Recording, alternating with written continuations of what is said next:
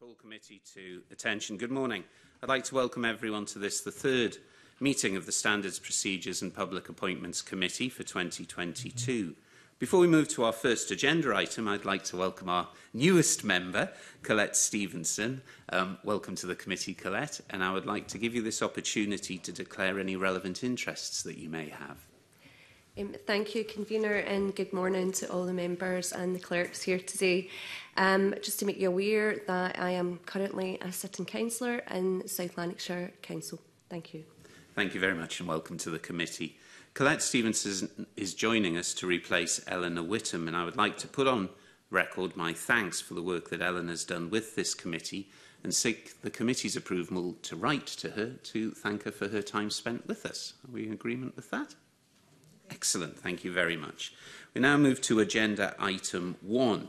Our first item today is for the committee to decide whether to take item 4, which is an item for the committee to consider its approach to the inquiry on future parliamentary procedures and practices. Do the members agree that we should take this item in private?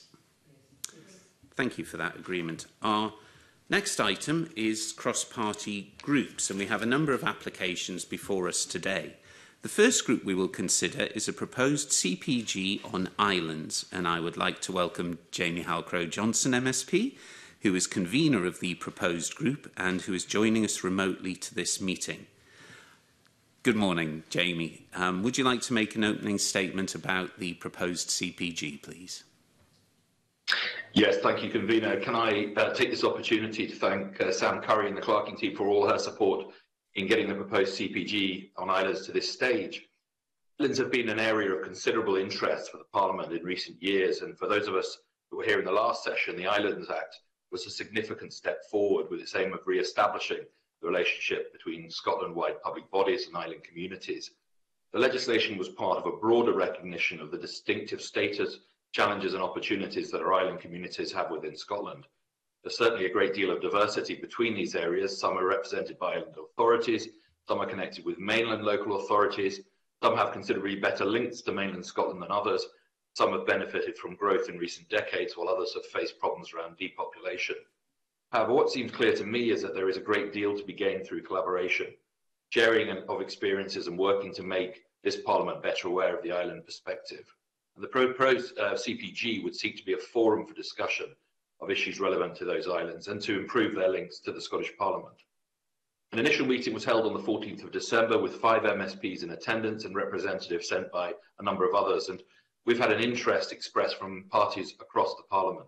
I was also keen to ensure that it was not focused just on the Highlands and Islands, as a number of important island communities exist in other regions too. Discussion was held during that meeting in December on potential areas of work, highlighting island transport, particularly ferries, energy and wider issues of depopulation, population and impact on island economies. And there was broad agreement that a future policy of at least hybrid meetings would be beneficial, with the aim of increasing participation for those organisations and individuals that are distant from Edinburgh. There is an existing all-party parliamentary group on the islands that a number of MPs with Scotland's constituencies are involved in. It would be my hope that some of the collaboration could be explored as we go forward, potentially with meetings with that UK group. There will naturally be some areas of overlap. Issues like sustainable transport and energy will be areas of interest across Scotland. It's my hope that the proposed CPG will bring a uniquely islands-based perspective on these matters. Thank you. Thank you very much, Jamie. Can I now open up to the committee if any members have any questions for Jamie? Over to you, Bob. Thank you very much, Mr Johnson. Just looking at the cross-party group, and as a city MSP quite far away from islands, I thought what might interest myself be in relation to this cross-party group. I thought about the vital aspects of tourism for many island communities. I'm just wondering if the idea of sustainable tourism, but also responsible tourism, for which everyone in Scotland and beyond has a responsibility to be aware of, and make sure that when we visit island communities that we are respectful and that tourism is sustainable. Might that be something that the cross-party group may consider at some point in the future? Yeah, I think that's a very good question. There are a number of examples across the Highlands and Islands region in particular where island communities face real pressure from the impact of very successful tourism offerings.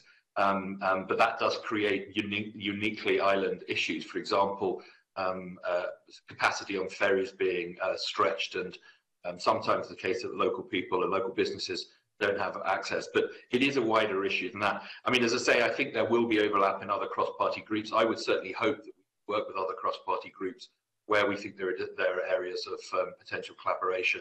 But as I say, our approach really is looking at these from a distinctly islands perspective, because often those solutions are different for us in the island communities than perhaps they are in other parts of Scotland. Thank you.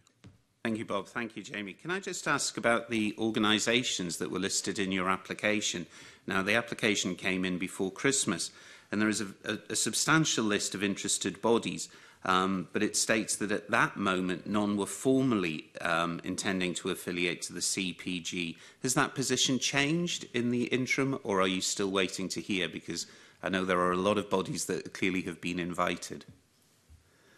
Yeah, I mean, we have obviously, there's some areas where the interest has been discussed but not formalised yet. I think the key thing for us was to be able to go through the process, make sure that, albeit I'm hopeful that cross-party group will get the approval today, that we can go with a kind of clear agenda and timelines, and also help some of these bodies be part of that development, certainly in terms of some of the policy areas we cover.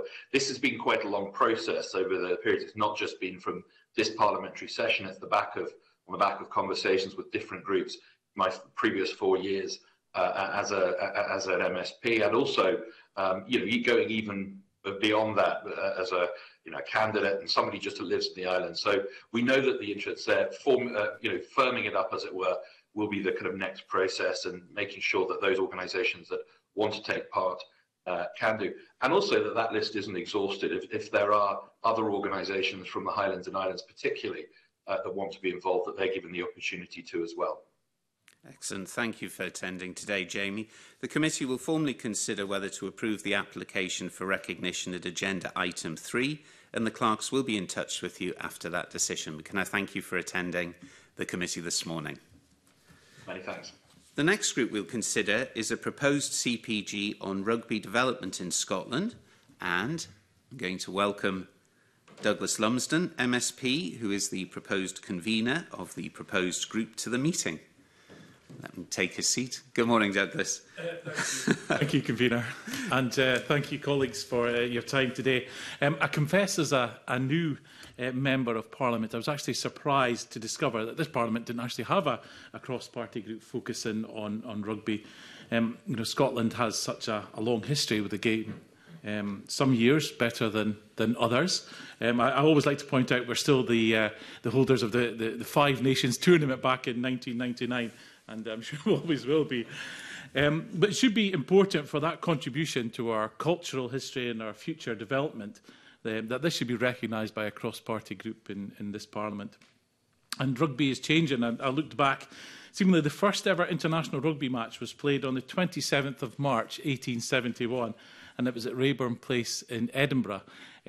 Scotland beat England that day, and it was amazing. The score was 1-0. It shows you how much the game has changed, and that was in front of 4,000 people, and hopefully that's something that can be replicated again in a couple of weeks' time. As I say, the game has changed completely since then. The game now is a game for everyone. We've seen the incredible emergence of women's rugby and clan rugby, and we've seen safety standards increase, and the professionalism of the game is there now. But it's still important that the grassroots game still is protected and evolves. So this cross-party group invites the Parliament to consider that development and how we can go further, how we can make the game more inclusive and make sure it's as safe as possible in the years to come. I'm really pleased to have two key partners on board with this group, the Scottish Rugby Union, who's providing secretariat support to the group, and also School of Hard Knocks. They're a fantastic charity who uses rugby to support young people in Scotland. So thank you again for the committee's time this morning, and I'm happy to answer any questions that the committee has. Excellent. Thank you very much, Douglas. Does any members of the committee have any questions for Douglas? Bob, pass over to you. Just a brief question, Convener. I should point out my first ever engagement with the cross-party groups in this Parliament was sporting related, because the first ever email I received as an MSP in 2007 was from the late David McLeish for a cross-party group in golf. So there's a long tradition in this Parliament of sporting cross-party groups. But my interest in this cross-party group is the involvement of the School of Hard Knocks, because I've seen firsthand in my constituency in Maryhill and Springburn how they've worked with local partners to get not just young people but various sections of society that otherwise wouldn't think about rugby as a sport for them, to use it as a way of doing team building, team bonding, learning skills, and even signposting to college for further education opportunities as well. So I think it would just be an appeal that should this cross-party group receive recognition, if you do any work in relation to work in deprived communities and vulnerable groups, I think there's a wider range of MSPs would be interested in following that, even for not formal members of the cross-party group, because the School of Hard Knocks comes with a really strong reputation. Yeah, no, absolutely agree, and that's delighted to have them on board, because as I say, the key intention for this group is to get more and more people involved with rugby, and I'd say the School of Hard Knocks is probably using rugby as a medium to engage more with different people that might not think about rugby in that way, and really trying to improve their lives and to try and improve their outcomes. I mentioned clan rugby as well, and that was something I wasn't aware of before I became a Member of Parliament, and that's really trying to involve people with disabilities, whether that's a physical disability or a learning disability, trying to engage with them, to try and get them involved in clubs, and mixing with people without disabilities, and just the whole camaraderie together. And I think the work that they're doing as well has been really key. So as a cross-party group, if we can engage a lot more with the School of Hard Knocks, I think that's good, and engaging with the clan rugby side of things as well, just to make sure that we can get everyone working together just to try and improve outcomes. Thank you. Thank you, Bob. Colette, I think you have a question. Yes, thanks, Convener, and good morning, Douglas. You touched a bit on inclusive, and I looked at the members list, and I note that it's all males. I was just wondering what you're doing along with the fellow members on there to maybe attract more female members into the group, to basically, increase inclusivity within that. Yeah, no, you're right, and it was something that occurred to me at the time when I put the application in. I'm happy to report that I've actually recruited another member to the CPG. So Jackie Dunbar has agreed to join us as well. I managed to rope Jackie in. So yes, that's something that is aware of, and also looking at the groups that are involved. Really, there's been, from our initial meeting that we had before, obviously the group is formalised, there is suggestions about other women's rugby clubs that we can try and get involved as well. And yes, that will be addressed. Okay, thank you. Please do so. Thank you, Douglas. Yes, picking up on the gender issue, I'm a bit more of a hockey player, which probably detracts me a little bit from joining the rugby. But yes, very aware of the benefits of team sport and how that can be a great leveller and tackle inequalities. And I can, with all the connections I have, even with clubs, rugby clubs in Edinburgh, I'd be delighted, because Curry Chieftains have got a great women's setup, and I know that women's rugby in the city is thriving, so, and Spartans, all sorts. So. That's good to hear. Maybe I've got a new member already, Convener.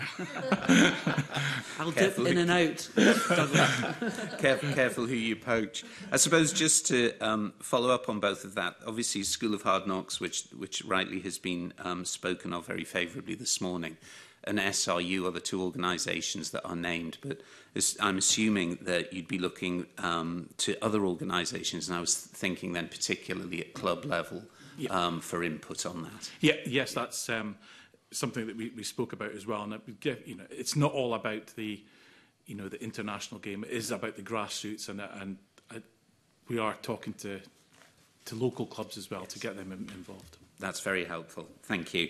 Can I thank you for attending this morning, Douglas? The committee will consider whether to approve the application for recognition at agenda item 3, and the clerks will be in touch after that time to inform you. I'm now going to have a short suspension for a changeover of witnesses.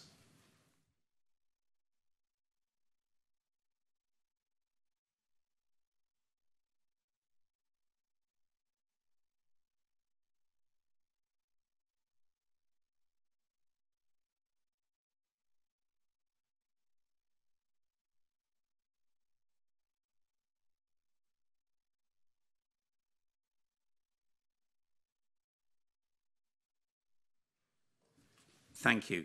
The next group that we're going to consider today is a proposed CPG on sustainable transport. And I would like to invite Graham Simpson, MSP, who is the proposed convener of this group, to the meeting. Welcome this morning, and in person this time rather than the IT problems that we had last. Graham, would you like to just explain again the intentions of the group, please?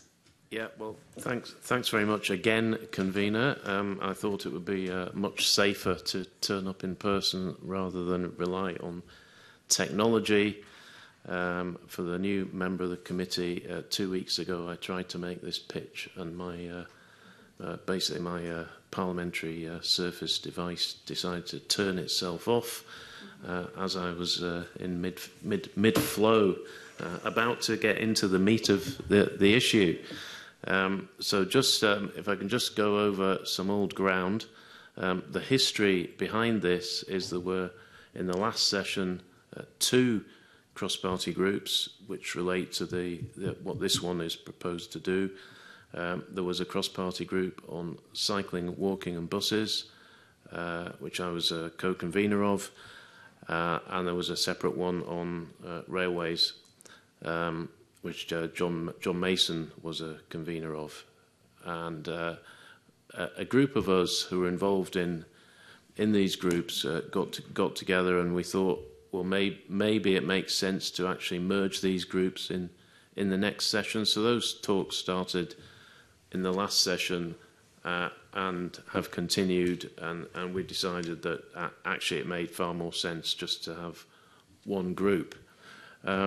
Part of the reason actually behind that is that, as you will be aware, convener, there is a problem, and we'll probably face this problem as we go through this session of MSPs attending cross-party groups. There's a rush of enthusiasm at the start, and then numbers start to tail off. And I think that is an issue. It's maybe something this committee could monitor, because it's actually not fair, I think, on the various groups that actually turn up, particularly if it's in person.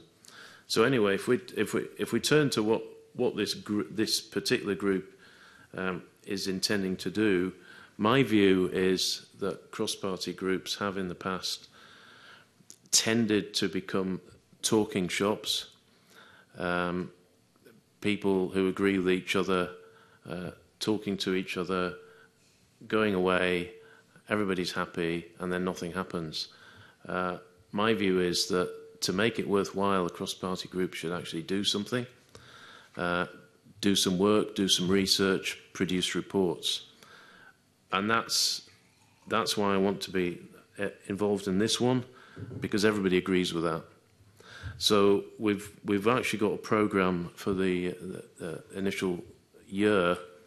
The first bit of work that we would like to do, if we're given approval, is to look at traffic reduction policy. The Scottish Government produced a paper last week spelling out how they would like to see car miles reduced over the next few years.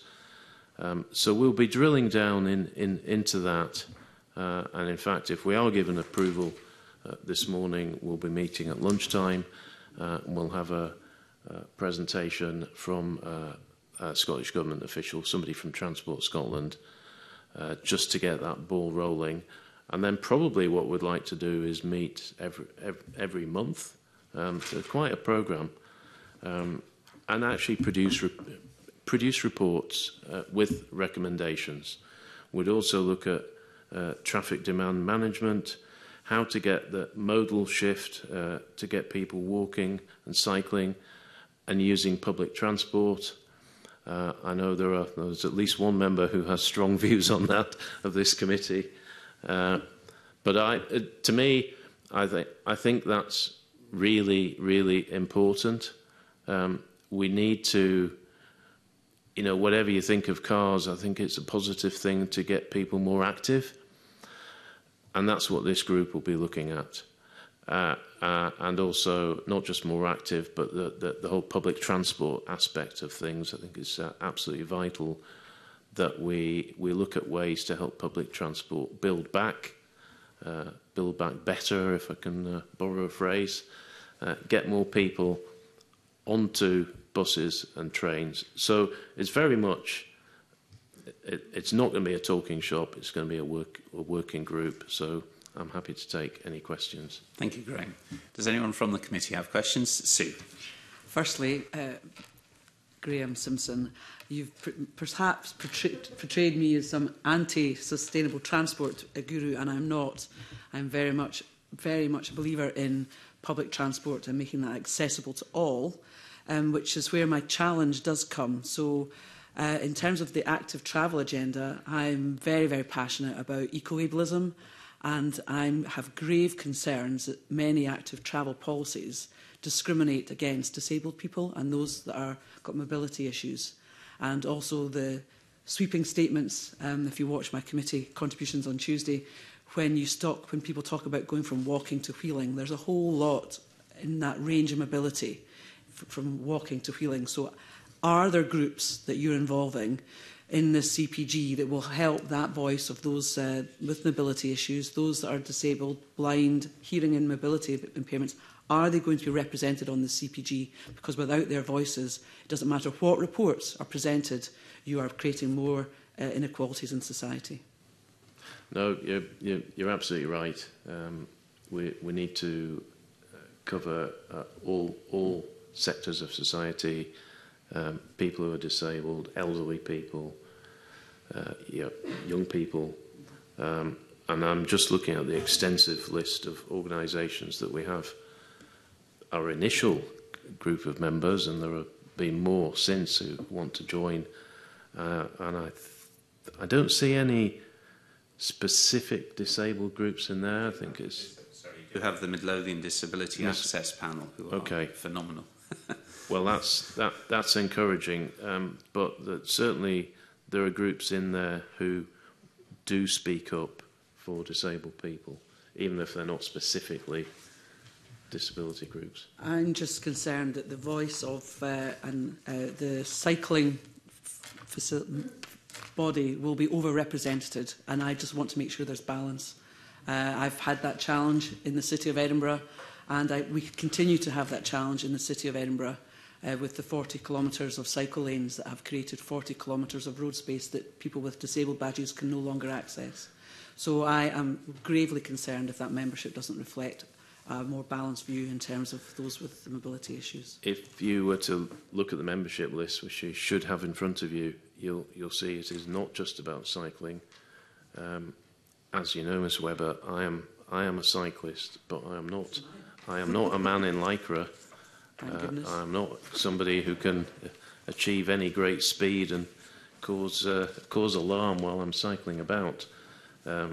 This is the name of the group is Sustainable Transport. It's not cycling. So we're covering ferries, we're covering trains, covering buses, we're covering walking and cycling. So it's not just about cycling. One of your first submissions was, in essence, about the bringing together of two former CPGs so that a full and wide voice.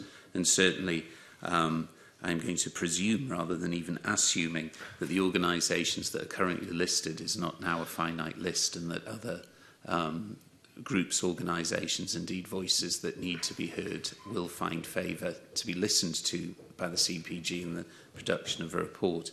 There are a number of questions coming from the committee. Good. You'll be glad to know, Graham. Good. Can I pass over to you, Colette?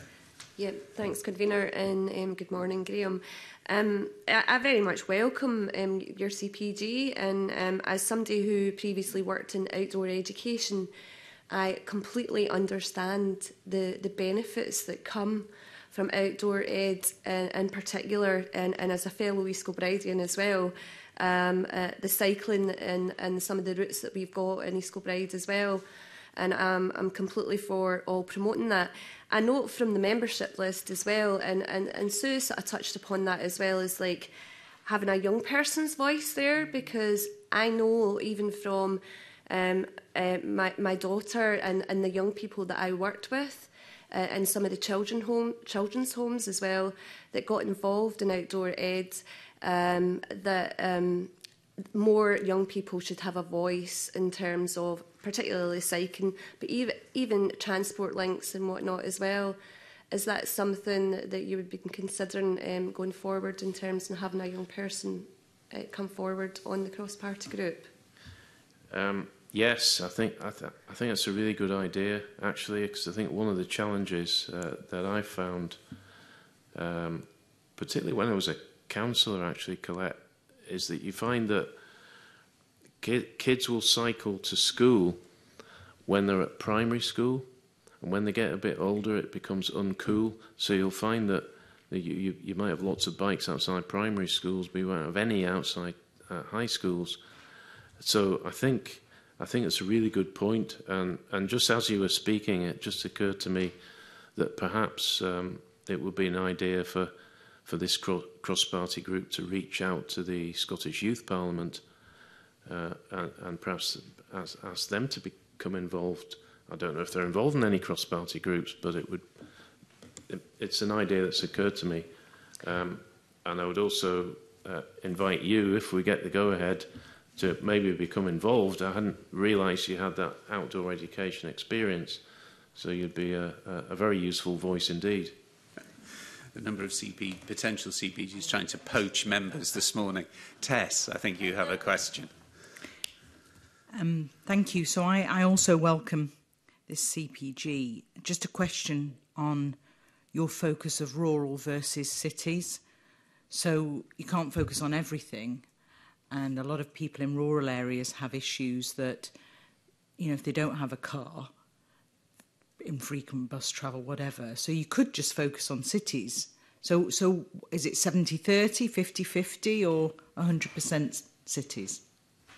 No, it's not 100% cities.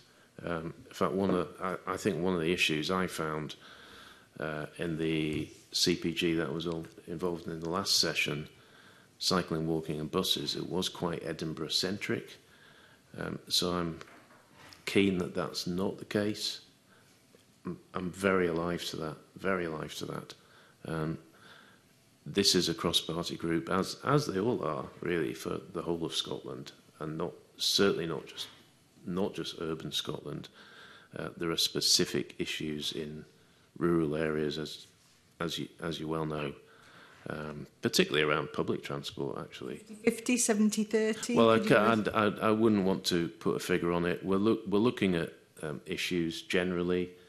So when we produce a report, it would be reflective of the whole of the country. Good, thank you. Thank you. Bob?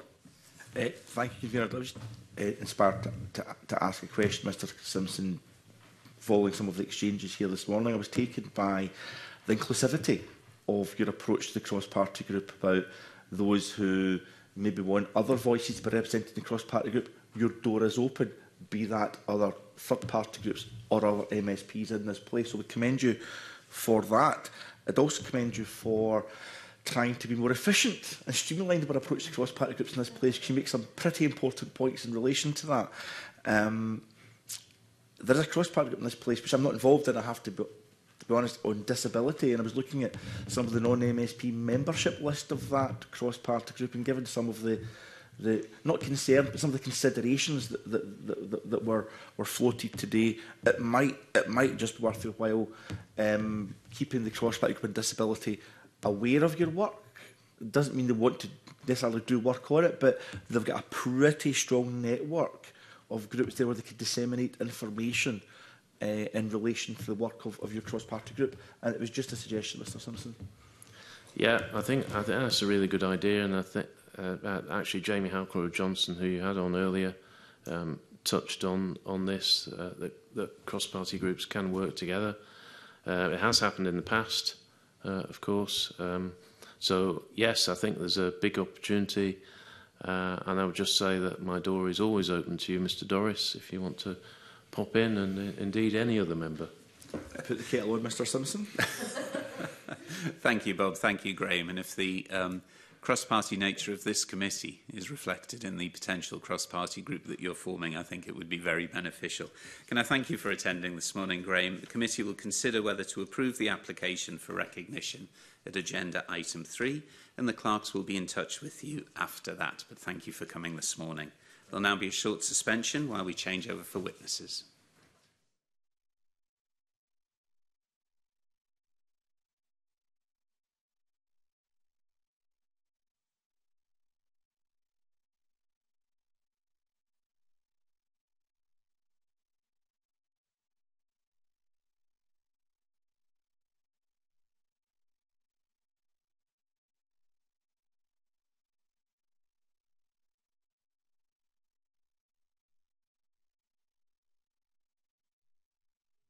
Thank you and welcome back. I would, sorry, where am I? Final group, of course, yes. So the final group that we will consider today is a proposed CPG on sustainable uplands management. And I would like to welcome back, but with a slightly different hat, Paul McLennan MSP, who is the proposed co-convener of this proposed group. Good morning, Paul. Would you like to make a statement about the purpose of the group? Yeah, thank you, and it's good to be back and another guys in the committee this morning. Yeah, I mean, I suppose a bit of background was East Lothian's a rural constituency, and I suppose in the first few months I was touring some of the groups, and it's about 7 grouse moors, for example, in East Lothian. So when I was up speaking to some of the owners and landowners around about that, and there was other groups around about that, it was very clear to me there was a need for the cross-party group, because I think there are different views. And the real purpose for me was to try and bring forward and bring together these different views. There's a lot of legislation that's going on in the moment in that sphere, if you like. We're talking about biodiversity issues that are going through just now, obviously the climate change issues, grousmoor management, deer management, and obviously the just transition as well. So the purpose of the group was to bring forward or bring together the two, I'm not saying two sides, but there are different opinions, let's say, within that whole debate. And for me, I think it was trying to bring all that together and try and get a reasoned debate around about that, and obviously inform, I suppose, legislation and inform that debate going on. So that was the main thing behind it. The intention when we set up the groups, as you can probably see, there's quite a wide range of organisations that are involved. Again, very much with different opinions in that regard. So, as I said, the intention was to bring people together, and we're aware, obviously, as well, that there are other groups. So before I'd done that, obviously, we looked at other groups. There's, I think it was mentioned in the application form about rural policy, crofting, animal welfare and so others. And I think, as you heard from the previous chair, there might be an opportunity to work with some of these groups as we develop, I suppose, our work programme, if you like. So, but I think there was a specific need around about sustainable uplands management. But it was really the real reason for me was to try and bring together groups that had a different opinion, to try and get that reasoned discussion. It's been a very emotive issue over a number of months and a number of years. So the purpose was to bring that together and say, right, okay, let's see where we can get some mutual cooperation and mutual understanding for about issues that are out there. So that was the reasoning behind that, Chair. Thank you, Paul. Does anyone on the committee have any questions of Paul? Oh, Sue. No. Paul, let me know if this is in scope or out of scope. I'm not sure. Just I've got a half urban and rural constituency, I suppose, in terms of I've got the Pentland Hills. So I have a lot of questions come to me about the balance between the right to access and roam versus the right to responsible access and roam. I didn't know if that was something that your group may be considering, just out of curiosity. But we've had, the initial discussions we had was around about that has had issues about the right to roam and the right to access, and there's different opinions from that. So again, this is probably quite, I suppose, an example of the group with different opinions and trying to balance that. So it's trying to get that. So that has been issued and discussed. And I've got local issues in my own constituency, and I know there are other issues in other constituencies. So that has been discussed, and part of that, I think, is around about education, engagement with different groups and organisations within that. So I'm sure that issue will be raised going forward. Thank you. Thank you, Sue. Any other questions? Colette. Yeah. I know from sorry, thanks, convener. And good morning, Paul. I know from the name of it, it is upland. And one of the things, as East Kilbride constituency MSP, I have been looking at is lowland deer management. So, you touch upon upland, and it's a different type of deer. It's like every day's a school day at the moment, and you learn something new. But equally as well, you know, has there been, you know, talk about sharing information on that? Because we have very little in the way of lowland deer management within the central belt of Scotland. And is that something that, you know, that we're isolating them, if you like? You know, I don't want to be left out, Paul. No, and I get that point, because I think obviously some of the issues are, you know, we're talking about grouse management and deer management and so on, which is not exclusively for upland management, but predominantly for that. But I think there's an opportunity, and I think that's a good point to raise, if it's approved at the next meeting, to say, look, there's an issue into that, can we discuss that as well? I think a lot of the groups that are involved would also be involved in lowland management as well in terms of that. And you know, we've tried to be as diverse as possible in terms of the groups that have been included in that. So I think that's a really relevant point to take forward, because I think, where do you define upland, and where does lowland become upland? Where does upland become lowland? So I think that's an issue that's relevant, because I visited Schiehallion just the other a few months ago, and they were talking about that, and they were talking about, right, where was almost the border in terms of upland and lowland, in terms of deer management there. So that wasn't a specific issue. So, but I think that's a relevant point. I think that I would take forward to the next discussion group that we had, and then obviously raise that and say, look, can we discuss that issue? Because I think it's very relevant. So, where do you define uplands management? You know, where does it stop? Does it have to be above a certain height and so on? So yeah. And there's nothing defined as such in that. There's no clear definition of what that is. But by its very nature, when it becomes upland, it then goes into the issues I said around about, which can prove to be the controversial ones. Raptor protection as well is one that's really relevant as well, and has been brought up. I'm sure we've all had correspondence on that one. So, but yeah, no, I think it's a really relevant point to take forward. Okay, thank you. Thank you, Colette. Any other questions? I'm sure the deer aren't concerned whether we define it as upland or lowland. I think they're just after food. Bob? Very briefly, Paul McClellan, I suppose it just putting some information in the public record that's not particularly pertinent across party, with indulgence of the convener. However, you mentioned raptor persecution.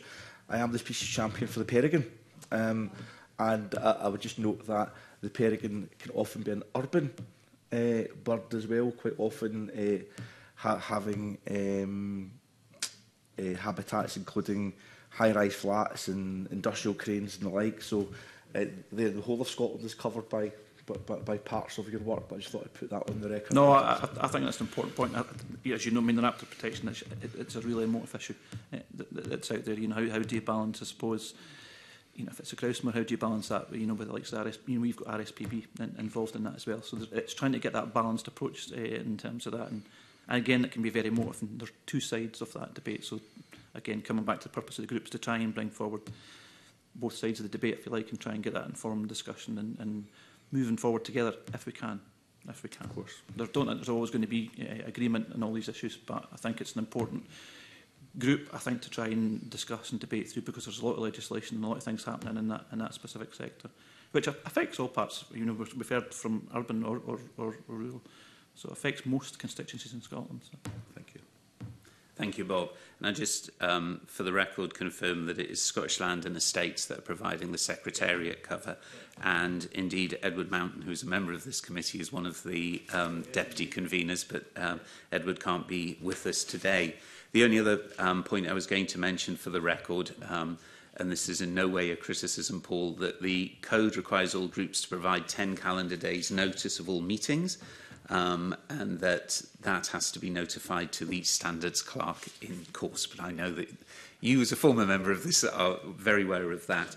Can I thank you for your attendance today? The committee will, as you're aware, consider whether to approve this application for recognition at agenda item 3, and the clerks will inform you of the committee's decision thereafter. Thank you for coming this morning, Paul. We can now move to agenda item 3, which is the cross-party group approval. It is for the committee to consider whether to accord recognition to the proposed cross-party groups for islands, rugby development in Scotland, sustainable transport and sustainable uplands management. Are there any questions or comments from the members before I put it? Sue. I do have issue with the sustainable transport, given that the highway code is changing this week to really reinforce that pedestrians are top of the transport hierarchy, that they are poorly represented in this cross-party group. There are only 2 organisations balanced off with 9 for cyclists and 10 for rail.